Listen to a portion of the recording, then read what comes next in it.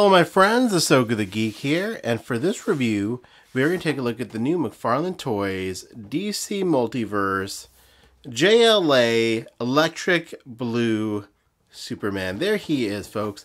So I pre-ordered this off the McFarlane Toys website. Finally arrived today along with the rest of the figures in this wave, but these have already started hitting stores. I've seen a lot of people finding them at Targets over the last few weeks. So yeah, be on the lookout. There is a red variant of this guy as well. So yeah, good luck. It's a platinum chase, but it feels like a lot of people have been finding it. So yeah, there it is. So finally have this figure, and gosh, I am just a big fan of this Superman. You know, listen, I'm old. The 90s, early 2000s, this is my era of comics. Like, for me, Superman Red, Superman Blue is still from that Dan Jurgens Death of Superman era, where after the death of Superman, they had all these crazy, wild, awesome stories, you know, like Superman, obviously The Death and Return, Superman Red, Superman Blue. There were just so many great storylines during that time period. And I remember when this costume was announced and the media frenzy that it caused.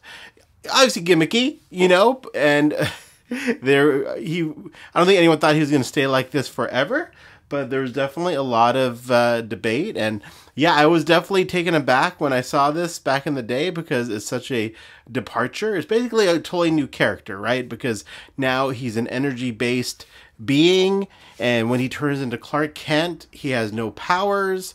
So yeah, very different take on Superman. But man, I enjoyed the stories. I enjoyed that time period. And now through the lens of time, I definitely appreciate it even more. And especially the suit and the design of this character. I just dig it. I love the S logo that this Superman has. The S logo isn't perfect though, I'll be honest with you. It's not... this was a weird logo to get in the comics. I think it just looks different from artist to artist. This is fine. This is a good looking logo, but I'll show a comparison of the DC Direct one later where I think the logo is a little bit more accurate, but this logo looks great. The figure looks great just in the packaging. We do have a Plastic Man with this wave, which is awesome. We get a new Plastic Man figure, and yeah, there you go. There's the little blue constructs there. So yeah, I was gonna do a group review, but I thought, you know, each one of these figures I really like a lot, so I'm like, let's give each one the attention they deserve. So without further ado, let's get this guy out of the packaging and take a closer look. All right, my friends, so here is Electric Blue Superman outside of the packaging. There's a trading card he comes with that obviously does not look anything like the figure. So, you know, this happens a lot, and the reason being is they can only use certain pieces of artwork that are available to them from DC, because I think DC has to negotiate with their artists, you know, and pay them to share their artwork. So I think they are limited to what artwork they can share. That's why oftentimes you get cards like this. I'm pretty sure that's why this happens, but whatever, it's a trading card. This is technically kind of accurate, but this is from the cover of JLA #1, and this is how Superman looked there. Obviously it's not what you see there, but at least it's from the JLA comic book. That's some beautiful Howard Porter artwork there. I would love to get another mullet version of Superman. I like the one we got already, but I would like a thinner version, a slimmer mullet Superman as well. So anyways, there's the trading card. Just makes me want to go and read JLA right now, honestly. Then we have the Build a Plastic Man piece. Oh, look at that. Look at that. There he is. He's going to come together nicely. So there's the piece there. Got a little something there. All right. Then it comes with these electric blue, the little lightning effects, which I don't really care about. And then there is the figure itself. So I am digging this figure. This definitely, I feel like, represents that era of Superman really nicely. This is kind of like how he looked in his first appearance. I remember that comic book cover. It was all black with him just kind of standing there. And yeah, I think this represents him nicely. It's a slim figure, as it should be, because I remember him being pretty slim during those issues, or the way he was drawn. Love the head sculpt. Look at that. That looks like Electric Blue Superman to me. The white of the eyes, the blue lips, the hair, the white. Oh, it just comes together so nicely. Here's the rest of the figure. I'm pretty sure this is a reused body buck, but to me, this looks great. The paint job is really nice. It's very accurate to the suit.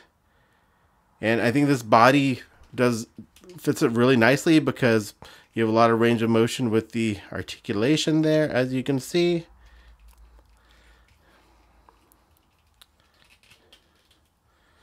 But yeah, I'm just digging this figure.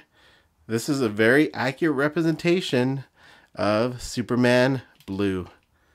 There's the wrist.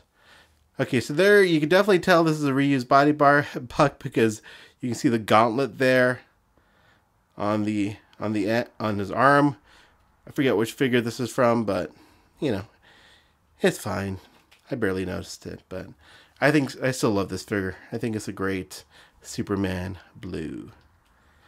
All right, let's go ahead and do a comparison with another version of Superman Blue from DC Direct. Oops. All right, so on the left, we have the DC Direct Superman Blue based on the artwork of Ed McGuinness. Then on the right, we have the new Superman Blue. So this has been my go-to Superman Blue for over a decade. And I gotta say, the McFarlane one is gonna replace it. I will say this one, I do like the logo just a little bit better. I think they captured it a little bit better here, but man, the new one is just so fantastic. I love the blue that they use on the new one. I like that baby blue. I was about to say baby blue they use there. And I think it's just, they're both great figures, but man, I love this new version so much. I just feel like it stepped out of the page of a comic book. This one's great too. This is beautiful Ed McGuinness glory right there. So you can see the differences in the suits a little bit, but yeah, definitely digging the new one. So yeah, this had a great run on the shelf, but this new McFarlane one is going to replace it there. But let's see how he looks next to a few other McFarlane figures.